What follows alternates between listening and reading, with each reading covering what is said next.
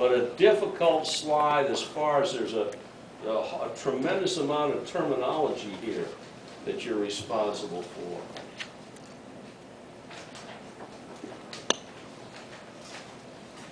Jesus Christ, and show you there it is. There's only one good one on this whole slide, it's right there. See this thing here? Look here. This thing here is a large Graafian follicle, that whole thing. It's called a Graafian follicle. And what I want to do is blow to the higher powers now on it. The very first thing, I hope you can see it at this power, there's a covering right here, called the tunica albuginea. Then if you look very carefully, from right inside the covering, right in here,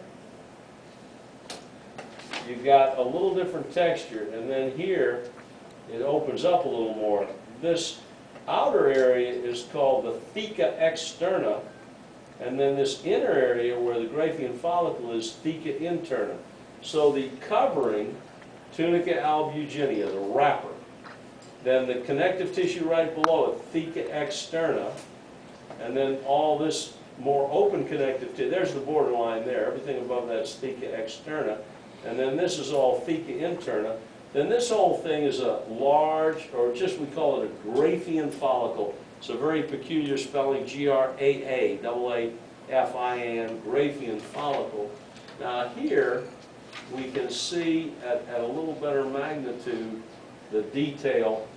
This thing here is the ovum, that thing, the circle, and that's the nucleus of the ovum. The little covering around there is called the zona pellucida. That little pink circle around the ovum is called the zona pellucida. This layer of cells right here around the whole thing is called the corona radiata.